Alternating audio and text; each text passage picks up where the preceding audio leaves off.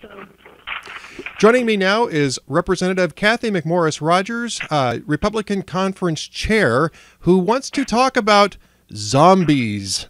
I love zombies. Zombies are great. Now, I don't necessarily love them in federal budgets, though, Congresswoman McMorris Rodgers. And you got this great new ad about zombie programs. What a great approach to dealing with these self-perpetuating spending mechanisms in the federal budget. it's true. There are hundreds of programs that have not been reviewed for many, many years. In Washington, D.C., we refer to it as unauthorized spending.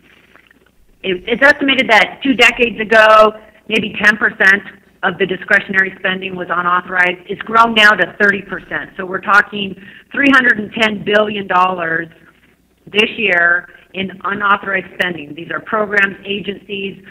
Some examples: the Department of Justice, it hasn't been authorized since 2009. The Bureau of Land Management, it hasn't been reauthorized since 1996. The Department of Veterans Affairs, $60 billion in programs have exceeded their authorization, has not been authorized since 1998. The State Department has not been authorized since 2003. And it's really, these deadlines are built into the law to force Congress to reevaluate and approve these programs before they continue. And if Congress doesn't take action, then they just kind of stay on the books. They're zombie programs. And we need, on behalf of the people, this is a way that the people assert their will through their elected representatives, is to review, rethink, and eliminate some of these programs. Congressman, I guess people are going to be curious about how this has been allowed to go on because, of course, you have annual appropriations. We have budget fights every year, of course, over annual appropriations. And a lot of people understand the difference between appropriations and what we call entitlements, but mandatory spending for things like Social Security, Medicare, Medicaid, and interest payments on the national debt, where Congress doesn't actually authorize it, they just note it in the federal budget. Everything else, though, is supposed to be authorized on a year-to-year basis. So how did these programs somehow escape that? How did they become the undead? Well, for this portion of the budget, these are programs that have exceeded their deadline, and these deadlines are built in to force Congress and the elected representatives of the people to spend the time to review, perhaps rethink, or eliminate a program. But if Congress doesn't act, in too many of these cases, we just see the funding continuing. So this is an issue where Congress has a mechanism on these programs to actually stop the funding. They just simply choose not to use it, I guess, by default. If they do nothing, it just continues. Is that a pretty good description of what's going on? Yes, and what the legislation would do is then set in a mechanism. There would be penalties built into the law if Congress doesn't act, and it sets it up so that for the current programs that have exceeded their expiration date, as well as programs in the future, if Congress doesn't take action, every year there would be a built-in 10% sequester to that program, to the funding, to force, to bring it to our attention, and then to encourage Congress, the people, to actually take some action. So this bill that you're talking about is the Unauthorized Spending Accountability Act of 2016. I guess we could call it the Walking Dead bill, but it's this is very important because part of this is building in accountability. Some of these programs Congress may very well want to have continued, but their spending really should be reviewed. They should be reauthorized through a normal process, and each Congress really has the responsibility of doing that. And what this bill does is it sets up financial incentives so even the people running these programs are going to want to go back to Congress, because otherwise their funding starts getting eaten away, and in 3 years it just flat out dies unless Congress acts. That's right. That's right. So clearly, too much of the federal government is on autopilot, and this bill, proposed legislation would challenge the status quo. And we see so many examples where federal agencies are they are not accountable. they've become disconnected from their mission. And on behalf of the people, as the people's representatives, it is important that we do our jobs too. And that's where it is so important on behalf of those hard-earned tax dollars that people have sent to the federal government, that we ensure that they're being spent wisely, but also that these agencies are adhering to the consent of the governed. Yes. The Declaration of Independence, our founding fathers defined a just government as one that derives its power from the consent of the governed. And I believe that so much of the fear and the frustration across this country is really driven by people who believe that they're losing representative government, that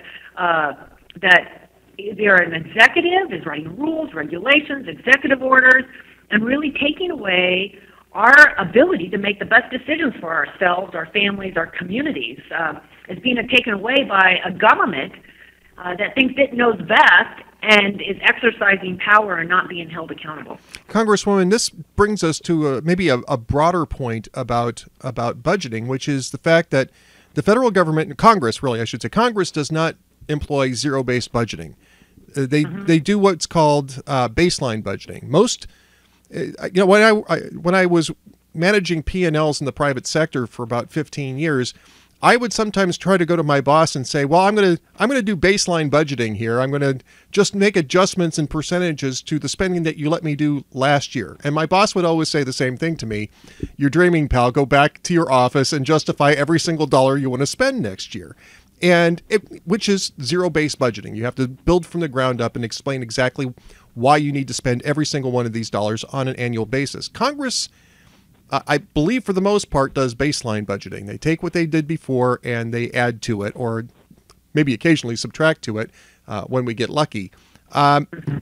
This is a good approach to dealing with the acute issue, but isn't the approach to the chronic issue really to force Congress to do zero-based budgeting rather than baseline budgeting?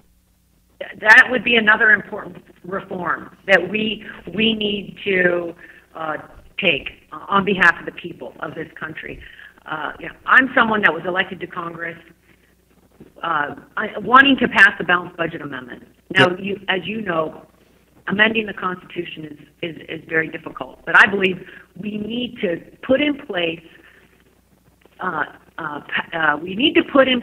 the mechanisms that will force Congress, the elected representatives of the people. We are closest to the people. We're most accountable to the people. But Congress needs to be forced to make the tough fiscal decisions that we need in this country. And we budget based upon the 1974 Budget Act. This whole process is not set in the Constitution. It was set in the current process was put in place in 1974. And that, I do believe we need to reform the budget process. We need to start with baseline. There's other reforms too, and that's where I think my legislation, the Unauthorized Spending Accountability Act, is part of it. But we need to be looking at how do we restore our Article I, power of the purse, authority that is so fundamental, and how we exercise the power and the authority that is, and the responsibility that we've been given by the people who have elected us to these positions. And so if Congress becomes bystanders in this process, with the federal government, so much of it being on autopilot, then the people are becoming bystanders. And that's why all of this is so important. And yes, we'll debate spending levels and try to assert in the appropriations process, but we need to go to the fundamentals and just reform the whole budget process itself. I agree. Now, Congresswoman, where can people go to find out more about this very needed reform that you were proposing, the Unauthorized Spending Accountability Act of 2016, and how can they help you support that? Well, get the word out. So call your representative, call your senator, and ask them to support the USA Act. You can certainly visit my website, mcmorris.house.gov/USA Act. We have a lot of information and fun facts and the zombie video posted there. Facebook, it's McMorris Rodgers. On Twitter, it's at Cathy McMorris. We're driving this on social media. I really believe that this is an idea whose time has come, and that as we are debating in Congress the importance of restoring our constitutional role, fundamental responsibility to exercise the power of the purse, these are the kind of reforms that we need to be moving forward, because clearly the legislative branch on behalf of the people has through the years given too much of its power away, and we got to get that back where it belongs on behalf of the people. Congresswoman Cathy McMorris Rodgers, thank you very much for being with us today. Thank you.